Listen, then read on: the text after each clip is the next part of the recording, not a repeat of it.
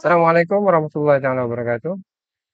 We continue on 6.3, part 2, with electricity supply and wiring system in homes. Before that, we start with our intro first.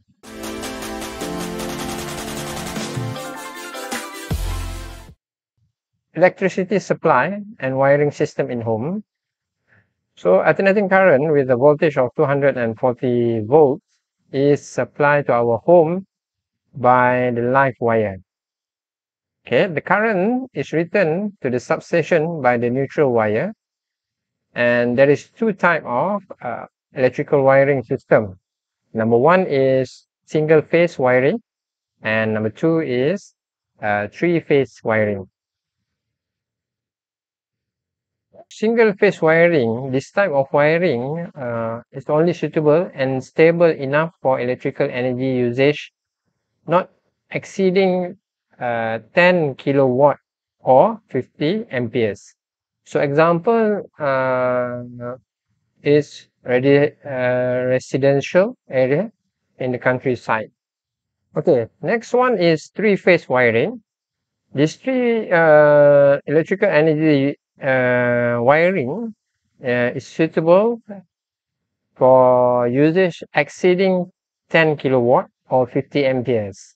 So this three-phase wiring is more stable and more reliable. And for example, is commercial and industrial area. So the supply of electrical energy and home electrical wiring system. So this is a diagram. So you can see that. So so we have live wire and also neutral wire. Okay, so it will enter the main fuse on external wall of the house. So you can see that we have external. So in this main fuse also have electrical energy meter. Okay, so from there we will the wire will connected to the main switch that also connected with a circuit breaker. So this circuit breaker is important to make sure if something happen with the voltage is too big enters, so it will have a circuit breaker. And then from that, they will connect it to the fuse box, and from this fuse box, we'll divide it into we'll divide two wires, one for the lamp circuit and one is for the socket power circuit. Okay, so let's see the component of electrical wiring system at home, and their function are shown in the following. So as I mentioned earlier, so the fuse box is to protect a house circuit from damage caused by a large current or overloading. Now, next one is the main switch. So the main switch control the amount of current which flows through the circuit into the house. And next one is circuit breaker. So the circuit breaker is to break the circuit by springing out or tripping its switch when the current flowing through it exceed its ratings. Okay, we have next one is live wire. So carries current at a voltage of 240 volt from the local substation to home. So the neutral wire, the function is to return the current from home to substation. Okay, we have also earth wire, so connected appliances directly to earth as a safety measures. And electric meter is used to record the amount of electrical energy that have been used. We move on to the 3-pin plugs.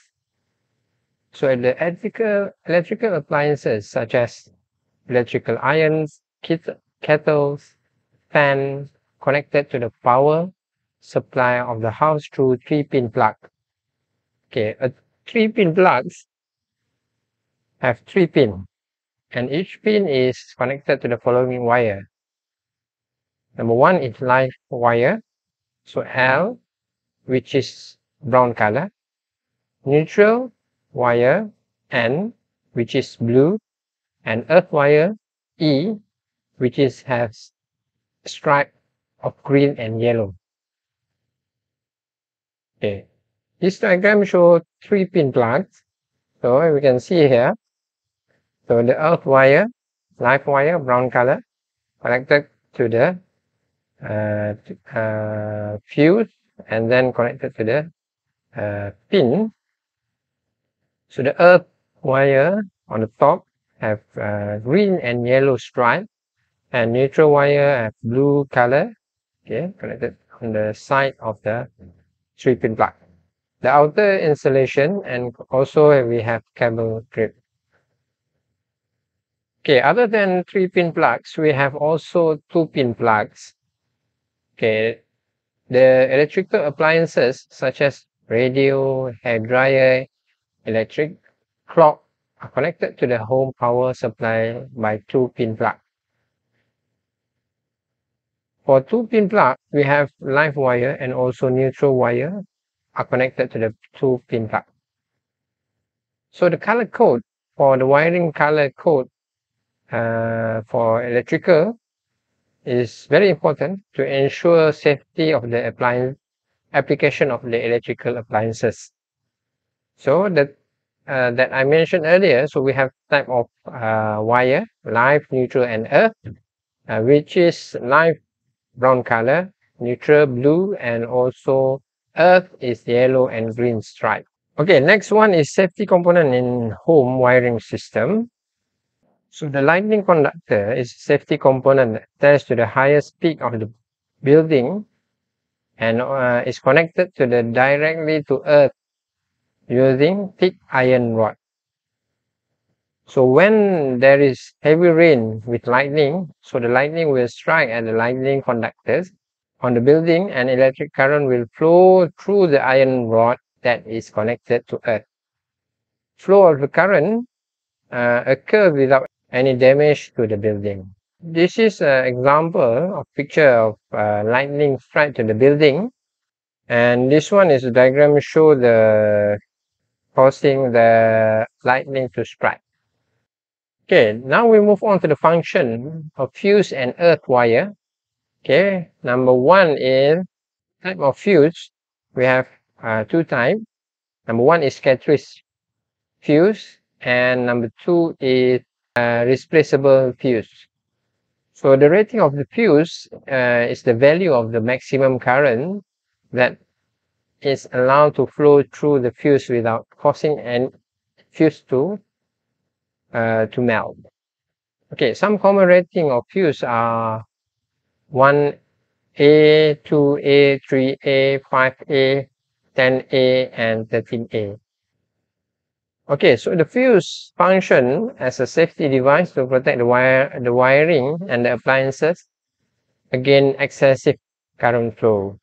So the fuse is a slightly higher rating than the magnetic of current which flow in the appliances. So the formula is current equal to power watt divided with voltage.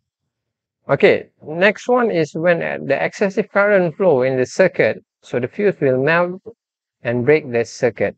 So the earth wire connected to the metal part of the electrical appliances to the earth, it carries the lead current from the appliances to earth. Okay, this one is a picture, example of fuse. Number one is replaceable wire fuse, and this one is wire fuse. And this one is cartridge fuse, cannot be replaced. So one off only. So the solid cartridge fuse, we have a large cartridge fuse and also glass cartridge fuse.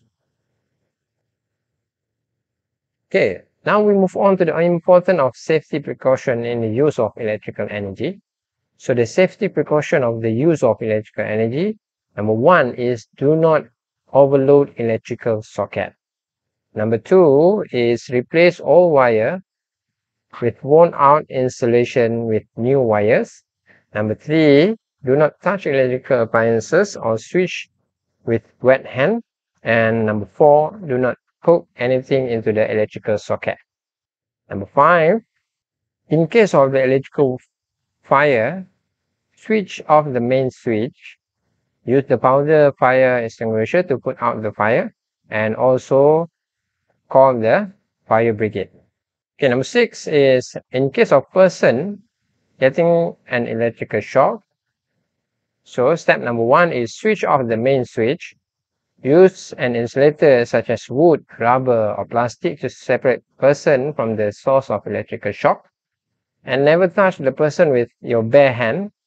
And give first aid to the victim when already make sure they are already safe from the electrical shock, and also any source of electrical shock there, and make sure you send the victim to the hospital.